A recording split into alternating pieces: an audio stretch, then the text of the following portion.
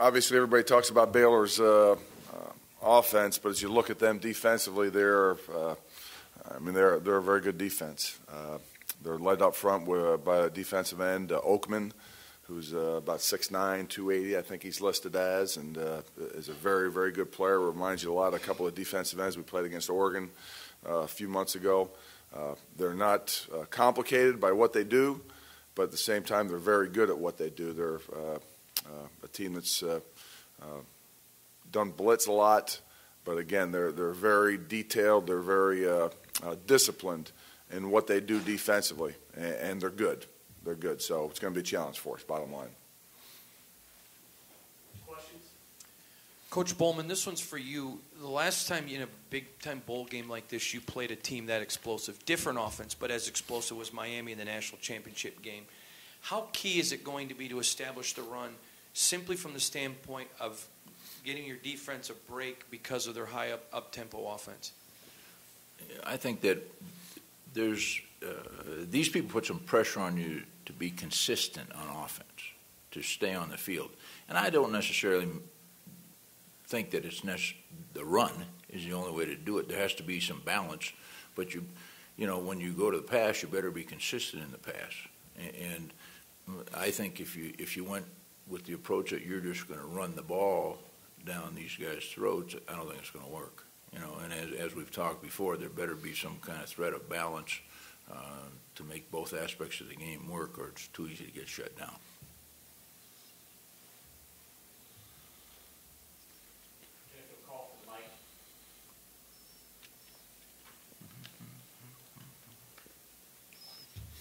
The media and the pundits might bill this game as a big offense from Baylor against the defense of the Spartans, but from an offensive pair of minds, how do you make sure that you guys can steal the attention if the two powers, kind of cancel each other out?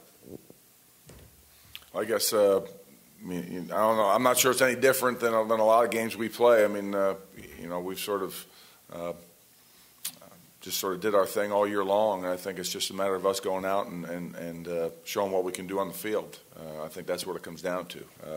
Our defense played excellent. I heard Pat talking about this year. I mean, they were a very good defense this year. Our defense was obviously excellent last year. So they deserve. Our defense deserves all the credit. Baylor's number one offense coming into the game, so obviously they deserve a lot of recognition as well. And we just sort of go about our business, I guess. And we use it as motivation to our guys to just they got to make some noise and make a name for themselves. And that's sort of how we approach every week. So I don't think it's any different, probably other than the fact that we are going against number one offense in the nation. Dave, with the success you guys have had in these bowls in the last couple of years, can you pinpoint anything as far as how you prepare that's allowing you to do that? I think a couple of years back, we've sort of gone to not installing an entire game plan right away. If you're going through a normal game week, we try and get something in on Tuesday and then finish the game plan on Wednesday, and then you sort of polish it on Thursday. And we've sort of gone a couple years back, I should say, of being a little bit slower in installing things. So by the time you actually get to your bowl site and you have 4 or 5 more practices, whatever it is, it's not old, stale stuff that we've been doing forever. So we try and sort of put it in as pieces. And then we think it's helped keep guys fresh and keep guys a little bit more locked in over the years.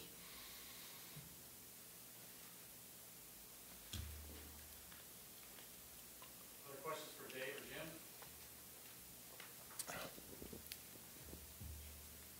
Dave, I just wonder if you could evaluate, Connor Cook's season to this point. How much did he grow from last year to this year? How much more does he still have to do? Well, I think his growth from last year to this year has been very good, very strong. I mean, he's come along as a leader. He's come along as a game manager, knowing our offense and being able to execute our offense. So I think he's grown leaps and bounds throughout the course of the year. You see him, I mean, it's been up and down like every quarterback throughout the course of the year, up and down like every offense throughout the course of the year. But I think overall he's executed and he's had a lot of big plays for us. Where he has to go from here, I think, is I still think he's got a big upside. And I think that just from a read progression type deal. It's going to lead to everybody talk during the season about his footwork and so forth, and I think that all relates back to his progression and his pass game progression, because I think as he's comfortable with that, I think his feet can sort of follow suit. So I think if he makes that improvement, or that's the biggest thing he can improve on, if he makes that, he's going to be much better off. Do you think he's ready for the NFL if he decided to leave early right now?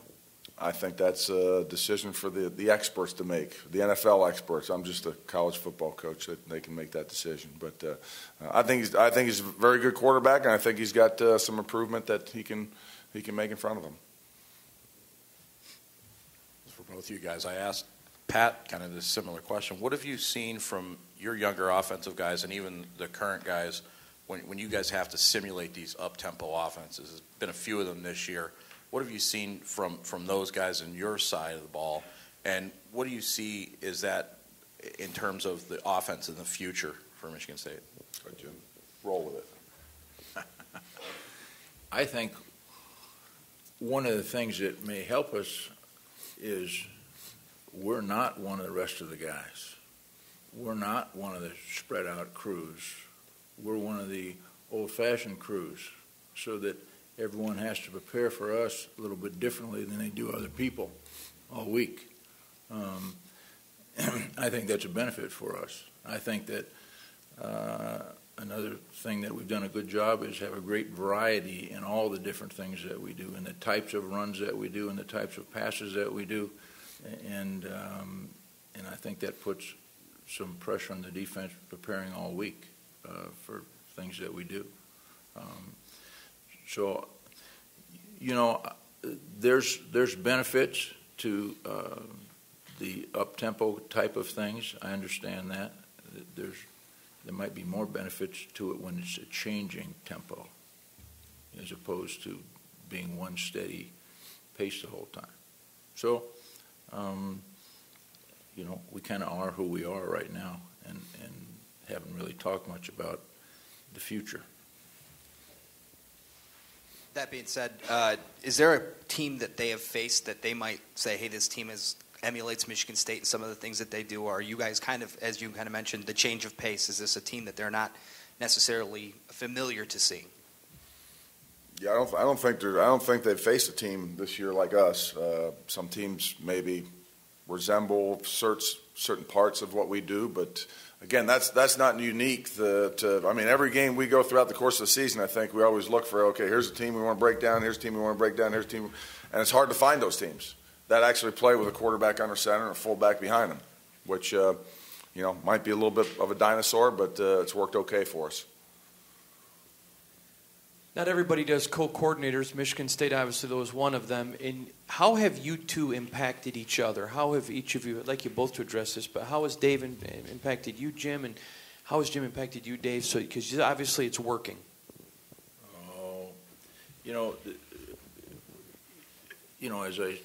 As I said at the banquet, I'm kind of the old new guy or the new old guy, So, and it's a great thing to be here, There was a lot of camaraderie with the staff that I had before I got here. Know these guys a little bit, know some I've worked with. So, for me, it's certainly been a lot easier this year than last year. Because there was a degree of learning, there was a degree of fitting in, there was a degree of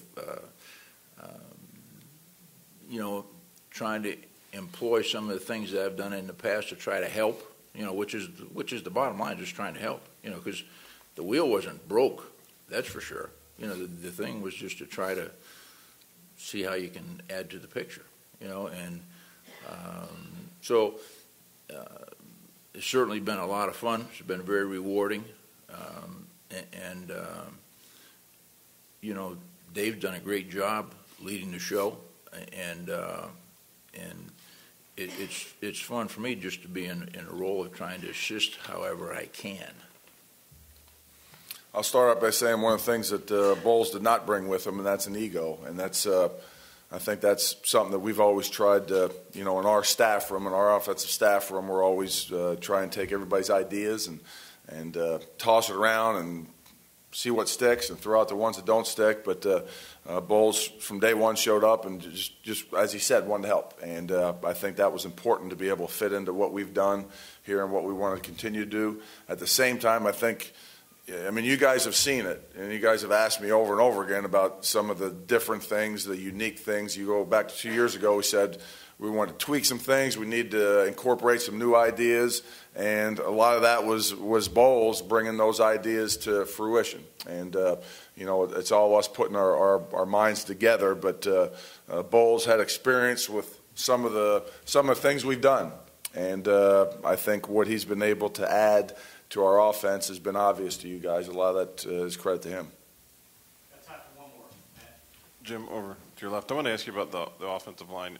Again, you've dealt with various injuries at different spots throughout the year, yet you have one of the better running backs. You give up very few sacks. Just, I guess, talk about the way that unit has played all year and how they progressed throughout the season. Well, a big reason that the way they played is because the way Mark Staten coaches them. He does a great job with that, no question about it.